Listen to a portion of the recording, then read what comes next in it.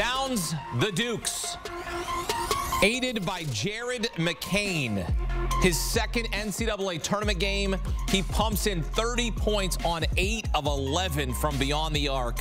Matches a season high, 8 made threes, had 15 in the first round against Vermont, 45 points in 2 games, and Duke downs the Dukes 93-55, a 38-point win. Jeremy Roach got injured in this game, dislocated left pinky. He's okay. He finished with 15.6 assists.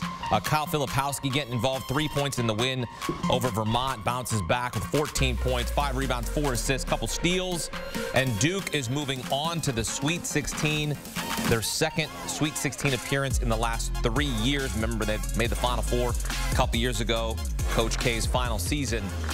Now looking to get back to the Final Four with Jon Scheyer in Phoenix, and this was a statement. Back here with Chip Patterson, and Chip, I mean, my goodness, Duke overwhelmed the Dukes. We thought maybe JMU, who came in on a 14-game winning streak, would have some sort of power to stay in it. They did not, and this was over at halftime. Yeah, they had their confidence zapped. I mean, this was a JMU team that had more bounce, more energy than Wisconsin in that first-round win. And there was a tone setting that happened at the beginning of this game. It was Kyle Filipowski being really physical down low. JMU's not a team that has a whole lot of size, and what size they did have, TJ Bickerstaff, even Terrence Edwards, who has to play big sometimes, foul, foul, foul, foul. Oh no, Mark Byington has to go deep into the bench with players that should not be playing against the Duke Blue Devils. You compare that and match it with what you got from Jared McCain, just absolute on fire from behind the arc. This was the best game that Duke has played this season. If Duke could copy and paste this to the rest of the games that they played this season, they would have been a 1 seed. They would not have been a 4 seed. If Duke can copy and paste this to the rest of the games they would play in the NCAA tournament, then Duke will be headed on to the Final Four. The issue is the consistency, but I want to celebrate the Blue Devils because I think that they understood the assignment, and the assignment was to put JMU away early and then allow the rest of the roster to breathe. I mean, when you see Sean Stewart in there getting some thunderous dunks late, Mark Mitchell had a lot of good minutes. I have been concerned about the way that rotation has been trimmed up a little bit as the season has gone on, which isn't anything unusual, but Duke is showing that its wealth of talent can actually show up in March.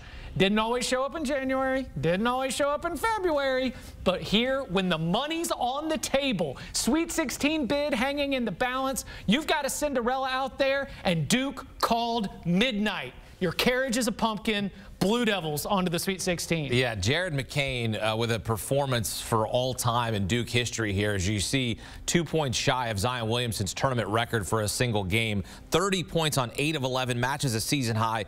The moment is not too big for these freshmen at Duke, and they've got some veteran presence there, but when you see a freshman, and it's not like outlandish because a lot of talent goes and plays at Duke, and when you see Jared McCain get looks like this, this is going to be tough to beat when you got a guy like this. Yeah, and that's when Jon Scheyer and the rest of the staff can tell a story of Justice Winslow, a player who at the time was maybe the 4th or 5th player for Duke, stepping up in the Sweet 16 in the Elite 8 to help the Blue Devils advance. You can talk about a Tyus Jones, a Trey Jones. You can point to some of these freshmen that were not necessarily the top billed player on the squad, but when their number was called, they showed up. That is the standard that has been established in Durham, is that when you come in, you need to sometimes settle into your role, but when you have the opportunity, when your team needs you to be able to match that little 5-star prospect rating that was assigned to you that says, we think you can blossom into a first-round NBA draft pick,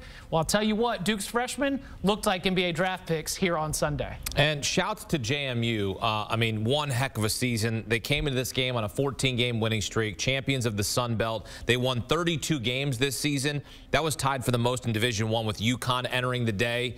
I mean, you want to talk about a school that is on the rise.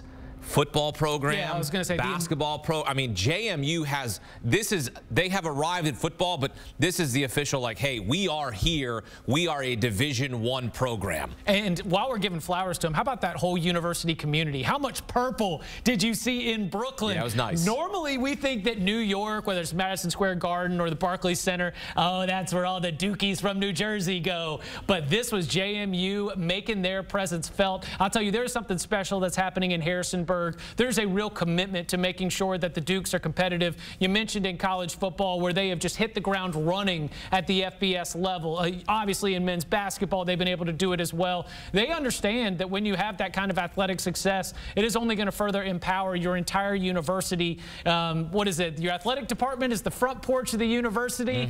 And I will tell you that JMU has perfect furniture, well-manicured foliage. It looks exquisite there in Harrisonburg. Yeah, you just got to hope, if you're a JMU alum or a fan of the school, that they can keep Mark Byington, because his name has been thrown around for some high major programs. And, of course, we will have the latest on that. Our Matt Norlander has been tracking the coaching carousel, broke the news of Dusty May to Michigan, Tucker DeVries now to West Virginia, and perhaps Mark Byington on the move. But for now, he had a heck of a season at James Madison, leading the NCAA tournament. They come up short against Duke, as most teams do, who are just not as talented. And Duke is the more talented team in this one, 93-55, a 38-point win. Into the Sweet 16 for the 29th time. That's second most all-time since the tournament expanded to 32 teams in 1975, trailing only North Carolina. Isn't that appropriate? They're Tobacco Road rivals. They're bitter rivals, separated by 9 miles. They're separated by 2 in terms of Sweet 16 appearances, but both of those schools into the Sweet 16.